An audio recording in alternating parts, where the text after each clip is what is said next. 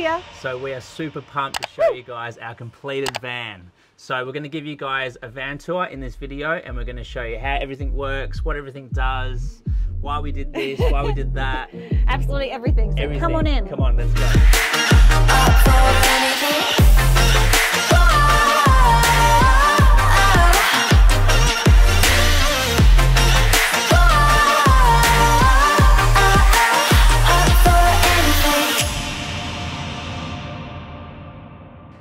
At the front of the van, we have built this fully insulated partition wall with storage up the top and storage down below. We have this cute little wooden arch door here, which enables egress and access from the front driving cab to the main area. So this was a good safety feature for us, because if we ever have to take off in an emergency or we feel unsafe, we can just walk through here and then drive away. So now we're up to the shower bit, which I'm gonna get Max to talk you through. Hey guys, so welcome to our full-size shower inside our van. Now, when we built this van, we really wanted to have a shower. Being able to have a hot shower whilst free camping or being on the road really elevates being on the road to the next level. So we've gone with a bit of a bold statement, and we've chosen these dark waterproof wall panels here. They really sort of make it like a feature wall when looking into the van from outside. Another feature of the shower is this Caroma Luna brushed brass multi-functional shower rail. This is amazing. It's really contrasts from the black. It's a really nice color. It's also got an ergonomic paddle style mixer, so you don't have to be turning two knobs at once. You can just operate hot and cold with one hand. This also goes up and down, so depending on your height. You can also have it down real low if you want to wash your feet and not your hair or your upper body. Another super light. So this is actually rubber, and the head is made out of like a high-grade plastic. So for ventilation, because Emily loves her super hot showers, we've installed a vent, and it's 12 volt, and it's got two options. You can have it with the light on and the fan, or you can just have the light off and the fan just running itself. And also, if that's not enough ventilation, we've also got a max air fan here, so we can have both of them running at the same time. If it's super cold, we've got to have really hot showers, all that hot air getting out. Also in the shower, we've installed this recessed shower niche, and it's got porcelain mosaic tiles at the back here, and it just really adds to the shower being a real modern, real stylish sort of look. It also acts as a function. You can keep all your shampoos, conditioners, soaps real close. You don't have to be bending down. It also adds valuable space. It's got a 12 volt waterproof LED light here at the top, which is really cool, and also adds as a little feature as well. So yeah, we're really loving the niche. Loving the niche. That was my idea, by the way. Also, the shower base is made out of stainless steel, so it's super durable, doesn't rust, and we've added a teak shower mat here that fits inside the shower. So when you want to dry yourself, you can just dry yourself in the shower. You don't have to step outside, make the floor wet, and looks cool and doesn't mold, and yeah, slip resistant. So now you're probably wondering what this hatch door is. That actually houses our Nature's Head toilet. So we've got a composting toilet, and it's waterproof hatch that we made, and basically you just open it up, pull your toilet out here on these heavy duty runners, so they're rated for 140 kilos, and pretty easy. If you want to go to the toilet, that's it. Do your stuff, have a bit of a party. My favourite seat in the whole van. And then, yeah, we've got your toilet papers access at the back there. And then when you want to have a shower, just fold that away.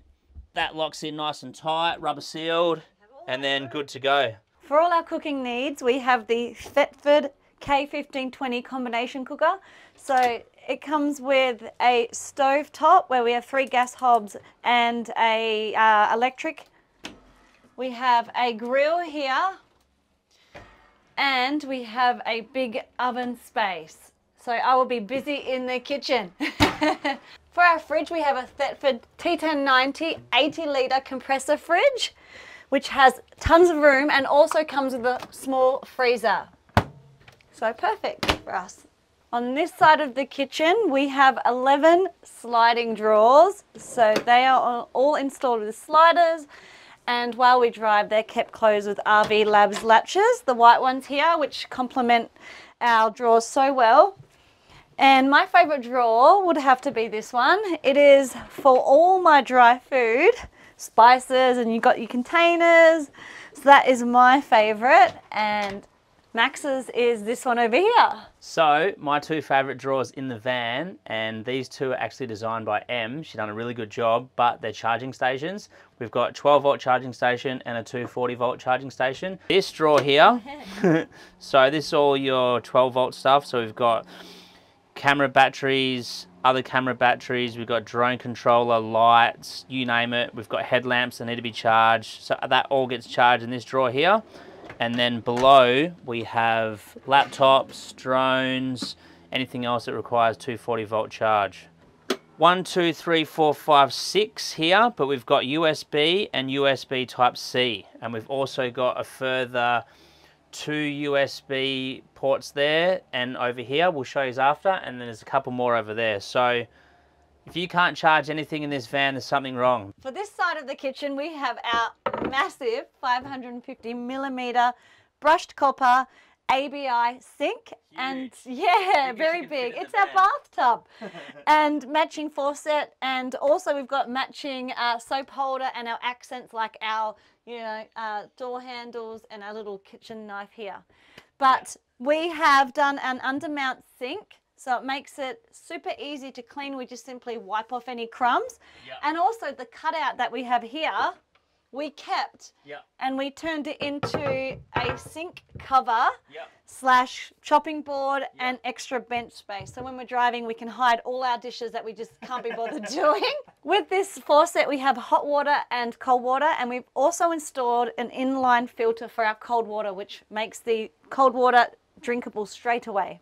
We've got KitKat porcelain matte white tiles with a cream grout on both sides of our kitchen, which helps to give it just a modern look, and it's not too much. We wanted something that was nice and soft, so definitely on trend. It helps to match the rest of the interior. The bench tops are made out of an oak hardwood, and we've put a varnish on there, food grade varnish, so it's got a bit of a satin look to it. And then our cabinets, we custom built all our cabinets ourselves, including the carcasses. And we've gone for like a minimalistic European style flush mounted lower cabinets. Just want to keep it real simple, nice clean lines, have it real modern, not too many frames and face frames and everything else going on. Just keep it simple, keep it nice. We've got RV Labs latches here, and we've gone for white, and we just think that that just matches so well with our front faces. And the good thing about the RV Labs latches is they close, they lock when you're driving. So, and they look real modern. So, massive shout out to them guys, they're amazing. Also, we've gone for lightweight ply. This is 12mm, and it's got a melamine front and back face. And the melamine is really handy because 1, it looks really good, 2, it is easily cleaned, and 3, we didn't have to paint them. So that was a bonus as well. Upper cabinets, same again, really minimalistic style. You can see no hardware on the outside, just push to open. And yeah, you push, they're on gas struts, they open up, and you don't have to hold them. We've got 12 all up. On some Euro-style hinges. So in here, we've got a motorised ball valve on our grey water tank. We can access that from inside here. We've got the water pump switch, and then we've got our EnerDrive inverter, and then this is our Truma hot water and heater control panel. So we can access that as well, all from in there. We wanted to keep it sort of in the cupboard. We didn't want 1,000 things on the walls, like all these different LED lights, all these numbers going on. We just kept one panel, and that's the submarine display there.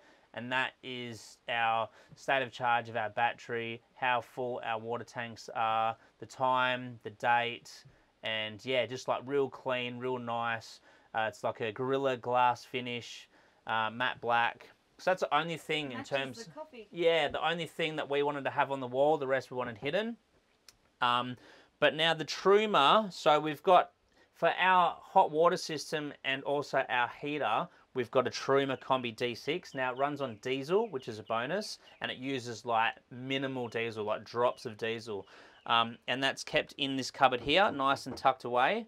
And then, like I said before, you can control the unit here, and all you got to do is just set your desired temperature for the heater. And for the hot water system, there's a couple of modes. You've got eco mode or boost mode, and it takes about roughly half an hour for the hot water to heat up. But once it's heated up and that's on, you've just got instantaneous hot water. It just stays hot, which is really, really good.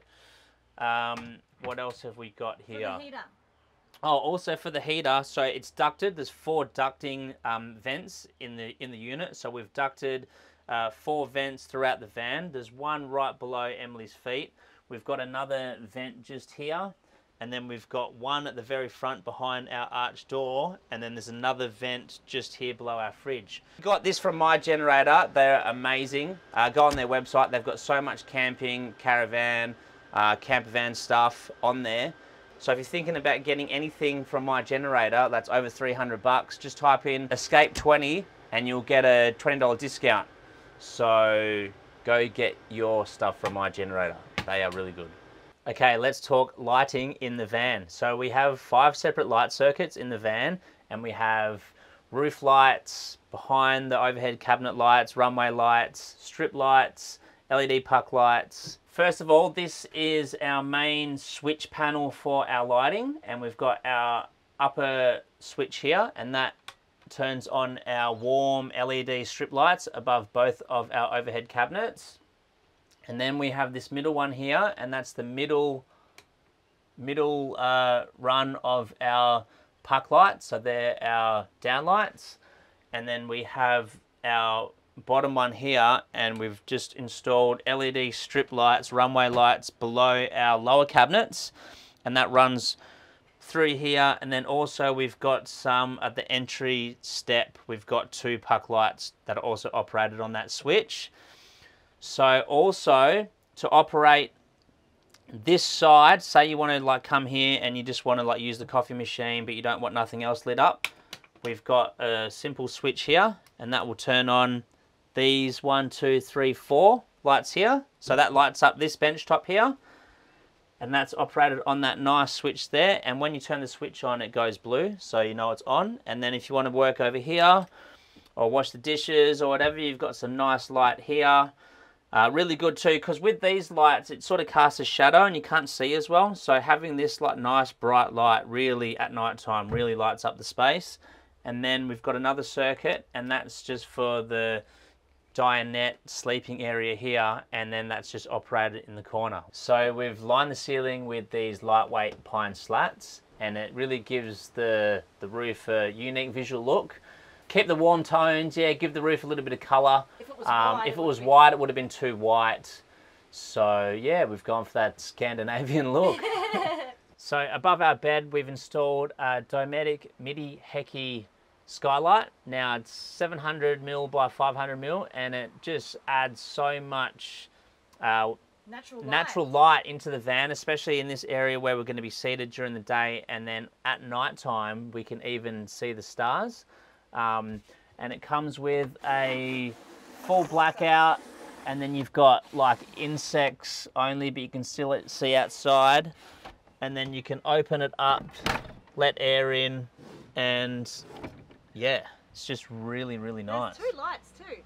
Oh yeah, yeah. So we've got that there, warm light, and then you've got like your disco blue light if you want to, you know, hit the D floor. So yeah, that's our skylight. We love that. Stargazing. So we always get asked, where is your bed? Now, this is our multifunctional space. It is our bed, it is our eating area, it is our office space, it is our chill out area. It's pretty much everything. It was really important for us to have a workspace that was large and we didn't feel crammed, so we sacrificed the fixed bed but I will show you how this space works. This is our dining table, and this actually comes down into this space, forming the platform for our bed.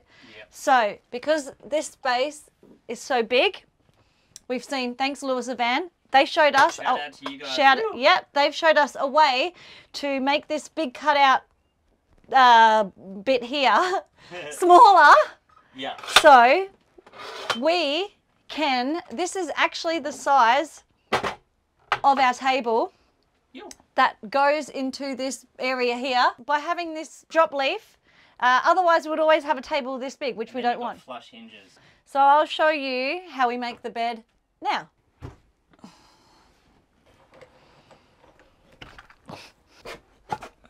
From here, I can simply slot the table in to where it needs to go. That first one's in. This second one goes in there, and then we've got our flat surface. We pull down our cushions. So the lounge bit forms, and then you'll notice that we've got a little strip here, and this is where our fifth piece will come in handy. And we've made it super tight so that we won't be slipping around at night. And look, I fit all the way. So we will be sleeping this way because we're only short people. But if you were longer, you could, you know, if Max wants to fully stretch out, he can just lay on an angle. Yeah. So this essentially is our bed, and look at that, we can stargaze through the skylight. This is our dining bed space without the table. As you can see, you still have plenty of room. I think comfortably we could sit 5 people, which is nice because if we're sitting somewhere and the doors are open, everyone can just lounge around. And we've also built these USBs here, which sit perfectly just above the cushions. So on both sides. On both sides, yep. So we can, you know, charge our phones. So guys, you won't have flat phones when you're hanging out with us, that's for sure. Okay, so also in this space we have installed 2 side windows on either side, and it's great for, you know, just being able to look outside while we're sitting here, while we're eating. They're really good too because on the outside they've got like pimp tint and you can't see in, but we can see out, which is great. And yeah, they're just like a simple latch lever. And then you've got the insect screen on here as well. So you can let some air in. Let some air in, a bit of ventilation. Yeah, super handy. And we've also just built these little ledges here, which go real nice. They add to the other pine parts of the van. Look really cool. Rest mugs and things. Yeah, you can rest your phone on there. You can rest all sorts of stuff on there. Chocolate bar, whatever you want. But now let's move on to our electrical system, and our electrical system is housed right under this bench seat right here. So let's show you guys. Prepare yourself. So under this bench seat here is what powers this beast of a van, and we have the electrical system. This is all from Enerdrive. Shout out to the guys at Enerdrive. You've done an amazing job. So this is the KAGM board I, and it is mounted to the side here and pre-built by Enerdrive by their electrical team. We know that it's been done, you know, properly, and it's been done in a safe manner. It's got fuse protection. They've got circuit breakers already all built in for us, so we didn't need to worry about that. Basically, we just had to just run all our 12-volt stuff to this board, which was, you know, relatively easy. The board just looks absolutely amazing. So tidy. So tidy. All the cables are stored neatly. It's not like a big rat's nest of just cables and stuff everywhere. But we've got our solar charge controller. We've got our DC to DC charger. Basically, what this thing does is it charges our batteries from our battery under the bonnet. So we've got our starter battery, and when it's running off the alternator, that will charge our lithium batteries. Also, there's 2 other ways that we can charge our batteries, through our solar array on the roof, and then that goes through this MPPT TriStar solar charge controller. And then the third way is through mains power or shore power. We can just plug in with a 15 amp lead and we can charge our batteries that way. We've also got our AC charger there. That's our 12 volt 60 amp AC charger. We've got our 2000 watt inverter. So that's just so we can run all our appliances like our coffee machine, our blender, charge our laptops, everything like that. Anything that requires 240 volt, we use our inverter for. And then we've got two 200 amp hour BTEC lithium batteries, so a total of 400 amp hours of lithium battery storage. Now BTEC stands for Bluetooth technology, so we can monitor the state of charge of the batteries off our phones through the app, which is really handy because you don't want to be lifting up this cupboard all the time when you want to see how charged your batteries are. But another way that we can monitor our batteries and other things is through our SiMarine display, which we have mounted here on our wall.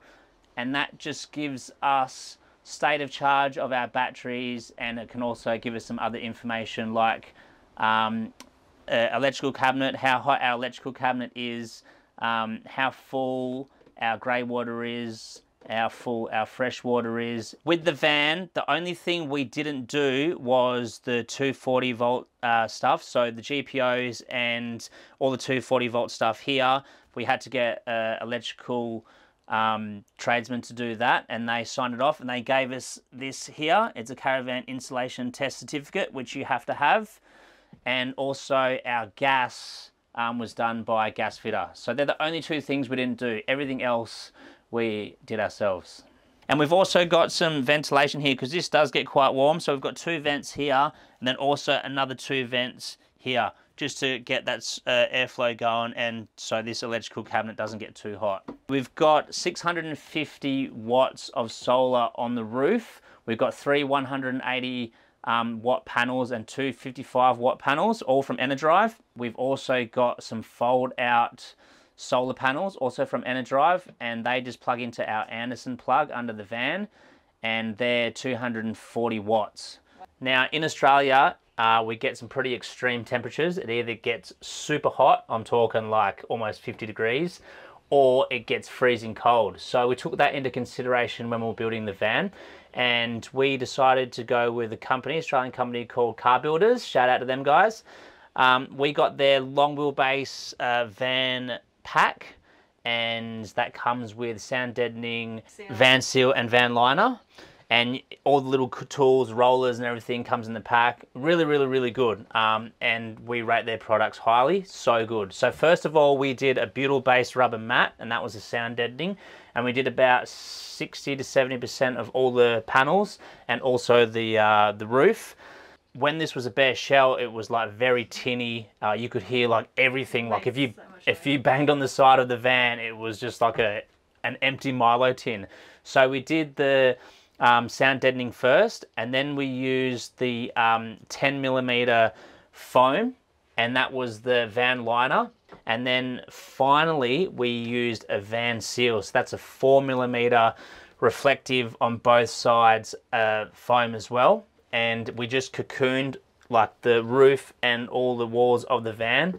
And the van seal also acts as a vapor or moisture barrier, so you don't get no condensation build up.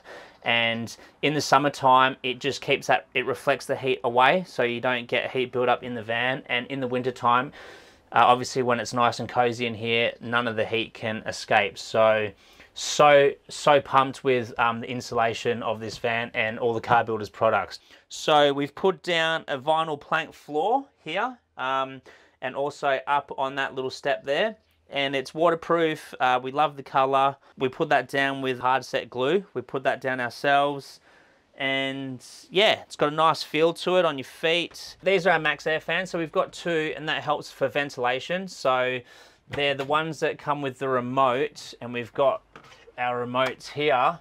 So basically this one here, the air comes in, and the other one there, the air comes out. So this sucks the air in and that pushes the air out. So what that does, it creates constant ventilation and air circulation in the van. So that helps with, like, you know, mold build up and just just getting that fresh, it's such a small space, and like smell build-ups and just odors like can tend to build up real easy in the van. Also, they're the only fan on the market that can run whilst it's raining.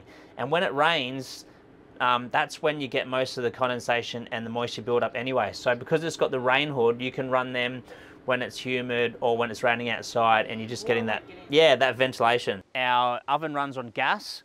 In Australia, you have to have your gas bottle access only from the outside. So we've got a fiberglass gas compartment here with our LP gas. So it's lockable too. So all we'll do is we would open it up.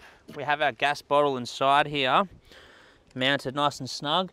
And then we just turn our gas on there, like so. And then we'll just go and we're able to use our cooktop, yeah, or our oven or our grill. It's all on gas. I'll talk about our fresh water and how we fill it up. So this is our fill up point here. It's a lockable fill up point, so no one can access our tank or our fresh water and try poison us or whatever. So we fill up there, and then underneath here you can see the frame, aluminium frame for our fresh water tank. Now we've had to design the frame ourselves. It's a 110 litre tank, and the frame is made out of aluminium, and it's just supported by hangers, and then the bottom of the frame is checker plate, just so when we're driving it won't damage our freshwater tank. Hopefully that will deflect like all the rocks and anything that flies under the van to protect it. So yeah, aluminium, nice and light and strong. And we also designed it so if you want to take the tank down and like do a service on it or empty it out or whatever, like we've just can unbolt it real easy and it will drop down. So that's our freshwater tank. And then our grey water tank is in between the two wheels down under there. But that's 70 litre grey water tank. So another thing while we're here, this is the trimmer. So this is the cowl. So the exhaust fumes, they disperse out of here. The other side is the awning side and the side where you have the door. So this is the side that no one really is on, so you can't be breathing in, inhaling any of those fumes and nothing like that. If we are to be outside the van, it's either at the back or the other side, so that's a good thing. That's why we put it there. Another cool thing that we've got with this van is this dual wheel. So it means it can just carry, you know, it's got a higher gross vehicle mass. And it's good for like stability too, because this has got so much stuff in it now, it is quite heavy. So we really wanted to find a way that we could connect the inside area with the outside area. So what we've done is we've made this fold out table here, which enables us to use this as a extra sitting area outside. You know, you can work on here, coffee, have people around here, bar, absolutely anything we want. And this table also folds out as some extra storage, so we can keep all our, you know, outdoor things like it's got our cooker, a rug, and it's also got our fold out solar panels. So that comes in handy. We've also got a little outdoor shower here, so it's just cold water, but it's perfect for if we want to just, you know, rinse off our feet if they're sandy. So this is another one of my favourite spaces. I'll come join you. Yeah. Whoa. Just need some extra deck chairs, and yeah, you can pull up to a beach. And so this is actually rated for 250 kilos. So I weigh almost 100 and I can sit on it as well. So yeah, super strong. Cool thing that we've got on the outside here is we've got an outdoor shower. There you go. Can wash my feet. Wet people walking by? Yeah. Our van is inspired by coastline Scandinavian design. We focus on functionality, simplicity and minimalism. So when entering the van, we didn't want it to feel overwhelming. We wanted it to feel inviting, homely, relaxing. We wanted it to feel like, you know, not like a typical motorhome or caravan, because they all look the same. We wanted it to feel more like a small apartment or like a tiny home. Yeah. Our van relies, as you probably noticed, on a lot of natural light, and we've gone for a light colour palette focusing on our creams, beiges, brushed copper and light wood tones. So we didn't, when we were building the van, we didn't want it to overfill the space because it's such a small space. We wanted, you know, everything to be, we created lots of storage, we wanted everything to be tucked away nice and neatly. We didn't want it to feel too overwhelming, and sometimes less is more. Definitely. And that was a hard decision because, you know, sometimes you just want to like put shelves everywhere and put things and books and plants and this and that everywhere, and sometimes it's just a little bit too chaotic and too much. It's like finding a balance between too much and too little. Exactly, yeah. And we feel like we've achieved that with this van. Yeah, for sure. So also another thing we planned when we designed the space was we put the shower and the fridge right in the corner. We felt that was the best spot for it because it's sort of like out of the way, and then it just opens up the living space a lot more and it creates like a lot more room. If we were to have the shower in the middle of the van, or we were to block off like one of the bench tops, it would have constricted that space and it wouldn't have felt as open. And also with our colour palette too, you know, whites and neutrals always work. With such a small space, it always makes the space look bigger if you go lighter. Especially living in it full time. Yeah, exactly. So yeah, the number one thing we wanted was when we come into our van after like a day of shooting or after a hike or something like that, we just wanted to feel relaxed, you know, homely, as if we're at home. Comfortable. Yeah, for sure, definitely. So that comes to the end of the van tour, guys. We hope we've covered everything. I think we've covered everything. We really hope you enjoyed the process if you've been following along since the start. Thank you. It's taken a while, but we got there in the end. Yeah, we're so proud with everything we've done, especially not being van builders. No, like this is the first van we've ever built, and by no means we are not professionals at all. We had to learn everything. Probably like more of our time was spent on researching how to do things, not only how to do things, but how to do things right. So that's another reason why we spent a lot of time, was wanted to do it properly, we wanted to do it right, we wanted to do it safely. But yeah, we're so pumped to take this on the road, and we hope that you guys will follow along on our adventures. We're going to be creating heaps of content in this van. And yeah, thanks for watching the video. Yeah, excited to get the van. Let us know in the comments like what your favourite features are, or like if you've got any questions. We want to hear like your thoughts and what you think of it. And yeah, let us know. See you on build 2, eh? See ya.